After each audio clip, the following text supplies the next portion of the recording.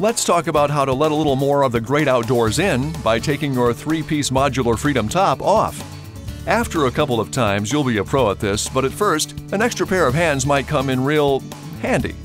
Now, the left panel must be removed before removing the right panel. First, fold down the sun visor and move it to the side. Turn the center L-shaped locks from the center of the roof panel. And turn the rear L-shaped lock located above the shoulder belt anchorage.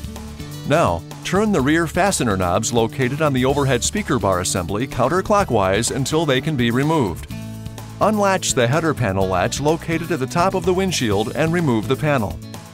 To remove the right panel, follow the same steps as the left panel. To reinstall the front panels, first, make sure they are positioned properly to ensure sealing. Set the panels on the windshield frame so that there is no overhang. Also, make sure that the panels are sitting flush with the body. Remember, install the right panel first, then the left panel.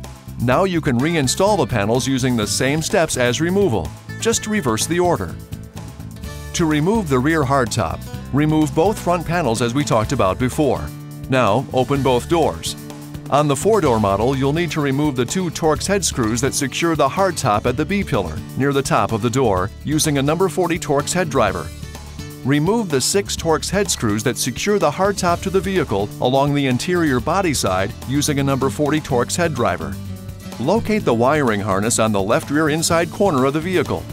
To disconnect the wiring harness from the hardtop, slide the red plastic tab up, push the tab on the side of the connector, and pull to disconnect. Then, disconnect the rear window washer hose. Remove the hardtop from the vehicle and place it on a soft surface to prevent damage. Like I said earlier, an extra pair of hands is very helpful. To reinstall the hardtop, use the same steps as removal. Just reverse the order. Remember though, the hardtop must be positioned properly to ensure sealing. Also, make sure that the hardtop is sitting flush with the body at the sides and check to ensure that there is a uniform gap between the lift glass and hardtop.